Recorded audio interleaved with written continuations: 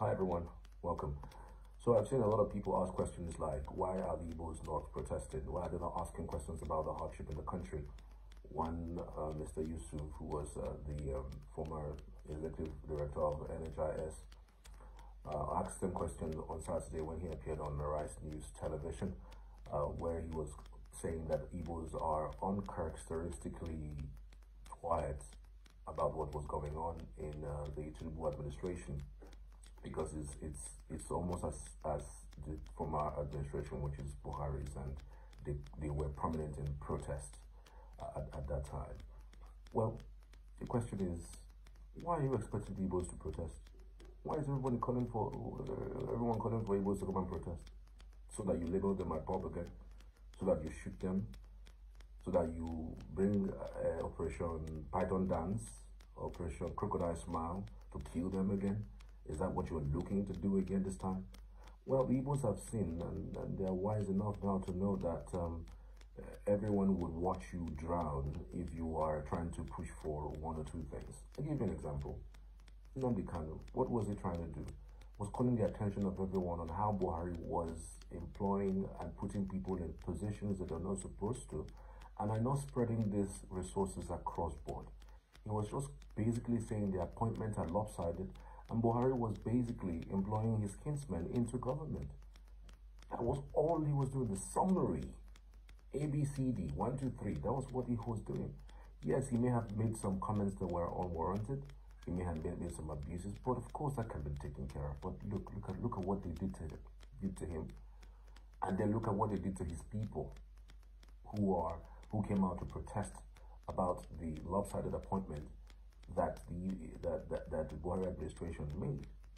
The resources that were not fairly distributed. We all know these things. Is it not in this country that we saw all of those? And they came out to protest. The Igbos came out and protested. The North was quiet. The Northwest was quiet. The Northeast was quiet. Even Southwest was quiet because they had a vice president, and they also had a fair share of appointments to some extent.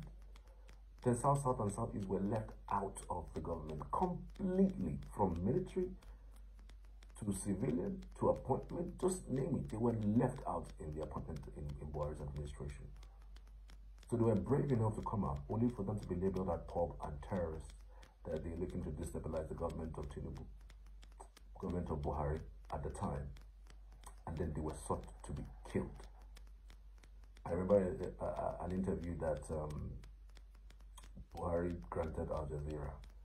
The Al Jazeera producers showed him a video of the unwarranted, the unprovoked killing of young Igbo boys in a war in Anambra State, in Abia in Anambra State, in Owerri in Igbo State.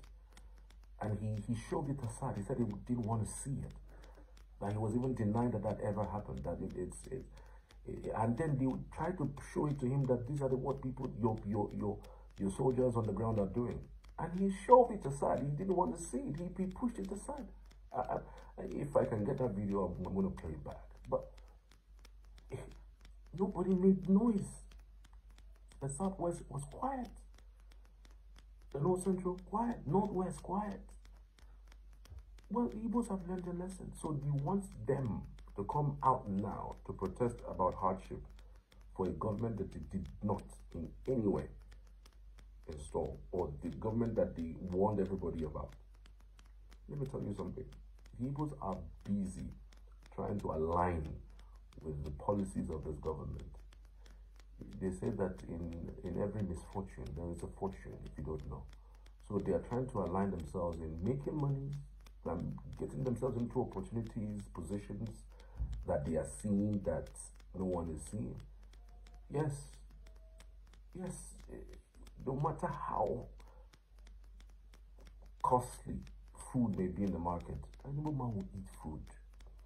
No matter how high the dollar is, the Igbo man will import goods and services.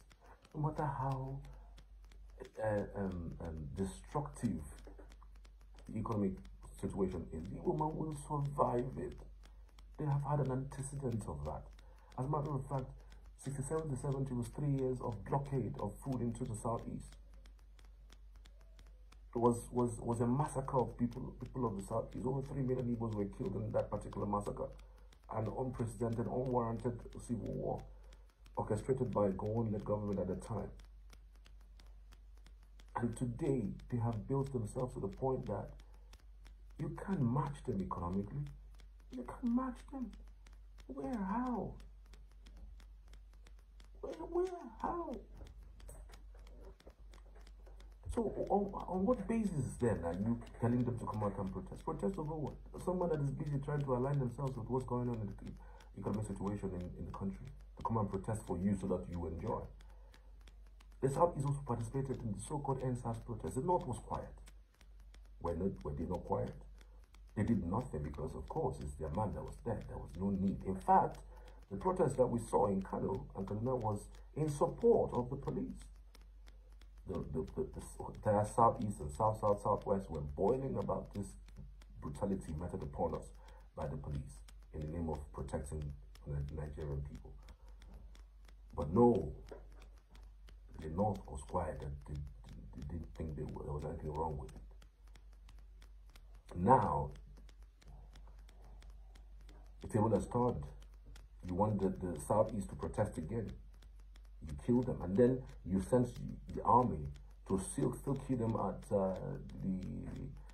the toll gate in Lagos. The same army came out and killed them in Lagos. You kill them in Southeast. You kill them in Lagos, and then you are telling them to come out again and protest over hardship. The Igbos will never do that. Go and check. There will be no, even the governments are not even speaking about it because they know that the resilient nature of an Igbo man is unleashed upon them. And again, you see, they really don't care about the amount of food in the market. They will buy it and be okay. Tell you for free.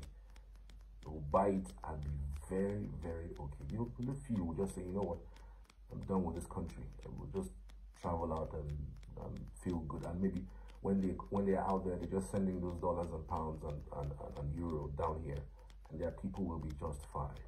And maybe if the person doesn't really want to stay back, you know, they make way over there for their brothers and sisters to come over. After all, they do it even while they are in this country. The Igbo apprenticeship system is one that's been studied in the different universities around the world, and the study is one that is basically is in support of their brothers and sisters, giving them helping hand, and bringing them from poverty to riches, to wealth. That is what Igbos are known for in terms of growing themselves.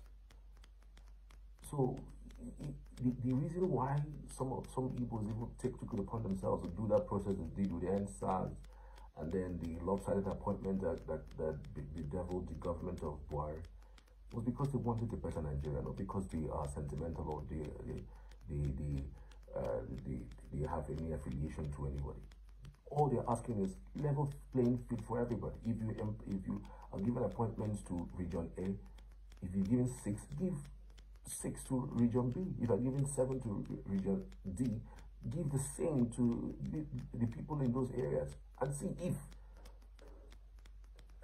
there will be any form of agitation. But what we see is nepotistic government, people who call themselves leaders, go on board, go on as leaders, wearing the program of leadership to enrich their region, enrich their people, and selfishly siphon our monies to different countries, launder it, buy food, phone and clothes for their girlfriends, and make it look like the country doesn't even have any money. And then people who are here in the country suffering have no hope. And then you are a government. Come on, man. And trust me, let me tell you this for free. Let me tell you this for free.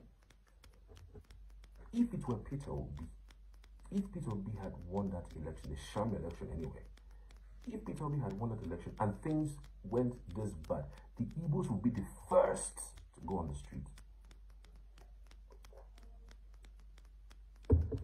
So it wasn't about sentiment.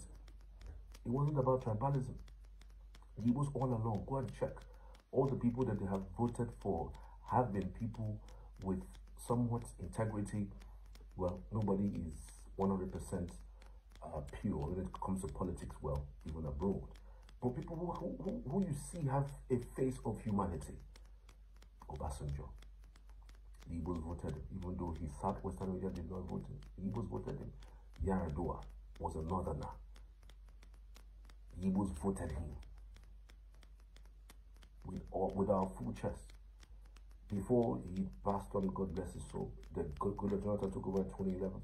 He was voted him, of course, because I mean he was a Southerner, but the Igbos felt that he could do better than the people who were parading themselves as leaders. Buhari was amongst them. Atiku was there as well. So go and check. People who Igbos have aligned themselves to are people who have a leadership in acumen, who can at least still, you know, lead in some sort of direction that is pure and gold. But no, Igbos have agenda. They have an agenda. For what? How? What agenda? So you after the massacre of 67 and 70, you still massacre them in 2015, 2023, and then you want them to come out again between 2023 and 2027 because they are the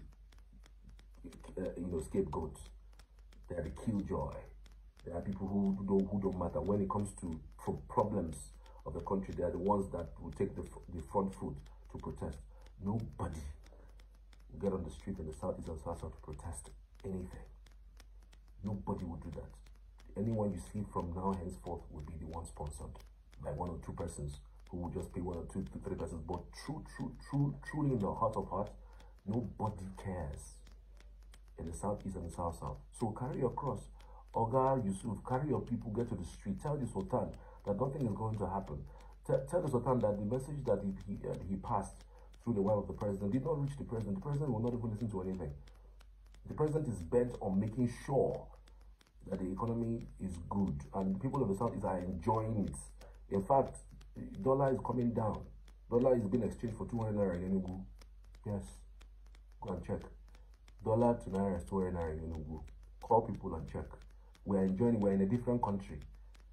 Okay? We're enjoying it. Food, a bag of rice is 20,000 in Enugu. Yes.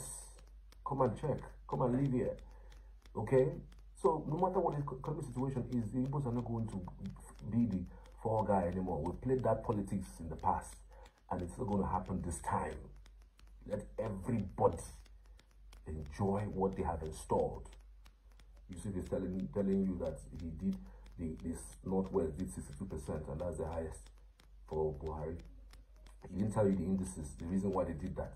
They sold the so-called Muslim ticket. Use your Muslim ticket to go to the market to buy food. Okay, use your Muslim ticket and buy food for cheap prices. Everybody knows what the right things are, but no. We first of all take our religion ahead of us. We suspend our brains and let our ethnicity, religion, religiosity take over our brains, because we are senseless people. We don't use our head. Look at Saudi Arabia, predominantly Muslims. Look at the development, for crying out loud. Is it the same thing that you guys are doing here? Of course not. People who have sat down, planned their lives for 10, 15, 20, 30 years. And then you don't, even when you want to pick leaders in your region, you don't pick the best. You want to pick the worst of people to lead you, and then you turn around to complain. You turn around to say that things are not working. Who are you talking to? Who are you telling? So to hell with anybody who's talking about Igbos not protesting. We will not protest. We are done doing the fall guy in this so-called contraption called Nigeria. So you guys should please go to the street and protest. We would only assist you by tweeting and retweeting. Nobody will step on the street to protest. Nobody will do that. They're telling us we're uncharacteristically quiet. We're done talking. What we do is just to sit at home, do nothing. If it's action we want to take, we just sit at home and do our protests, and that's it. So telling us that we are not talking, how come we're not talking? Is it that we're enjoying what is happening? We are enjoying it. We love it. This is the best thing that's ever happened to the country. And Tinubu is on the right path of growth and development of this country. The only thing is that your brother did humongous mistake. Buhari did stupendous mistakes with borrowing and printing monies without anything to back it up. And now he is trying to save up monies from the monies got. But let me tell you, from little that I know, the monies gotten from the sale of crude oil, the subsidy that is saved, is being used to pay the debt that Buhari took. Didn't you hear that we're using 98% of our income to settle debt? Didn't you hear it? That it was only 2% that is using to run the economy. Where did you get the money from? So what are you saying? So the man is doing his best to repair the economy. That is the reason why he's not quick in increasing minimum wage. But that will come. But he wants to bring down the debt that your brother took. Made the country. Do you know how much that debt that we are in? And he's using the money saved from subsidy to pay.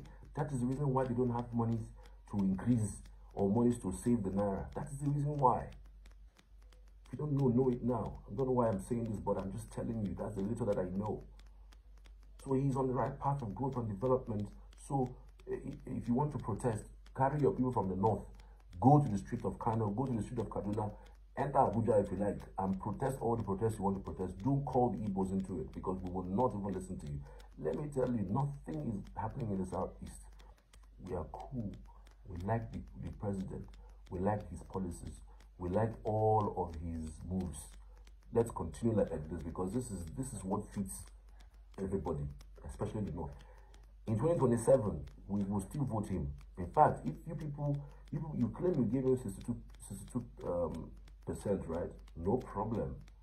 In 2027, Southeast and South will give him 80%. He must finish that tenor. He's trying to repair what your brother has spoiled. So don't come and throw stupid tantrums and ask that Igbos come out and protest. Protest for what? Because it's not your brother. How many times did you protest on that board? You want to tell us about protests? That's arrant nonsense. I'm so pissed about this nonsense. I think the Igbos are not talking. Because it's easy for you to push them forward, and then they get killed. And then you come out and say that they are a pop, they are terrorists. You installed him, you gave him 62%. Very good.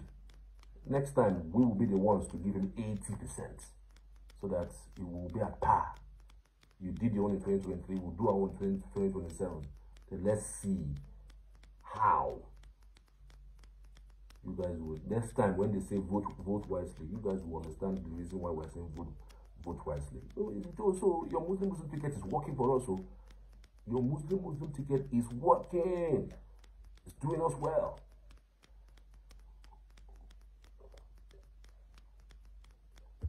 We'll vote him again in 2027. So please, Tinubu, continue. We would increase the volume from this axis. Thank you for watching, Joe. Let me go and play them to this.